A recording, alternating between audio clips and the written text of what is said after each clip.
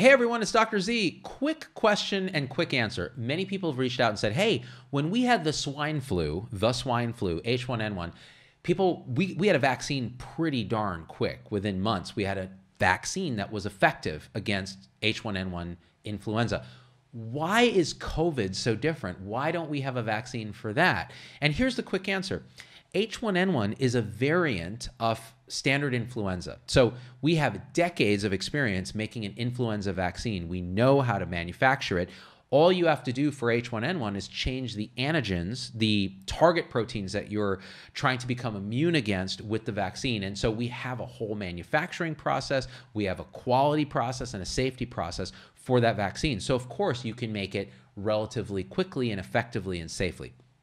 With COVID-19, the SARS-2 coronavirus that causes that, we have never made an effective vaccine against coronaviruses in humans. And so as a result, we have to start really from first principles in terms of what we're actually going to do. And there's so many different ways to make a vaccine. You could target a purified protein. You could take vaccine and make it inactivated and have the body create antibodies against that. You could use messenger RNA, which is a way to fool the body into making the protein that you want to attack. But then when you do that, then you still have to make sure you have a delivery vehicle that allows the vaccine to enter the body and actually trigger the immune response, and things called adjuvants that help increase the immune response so that the vaccine actually works. Then you have to make sure the vaccine doesn't cause more harm than good by enhancing your immune response and accidentally causing a worse reaction when you're exposed to the real virus. Please see the interview I did with Paul Offit about this.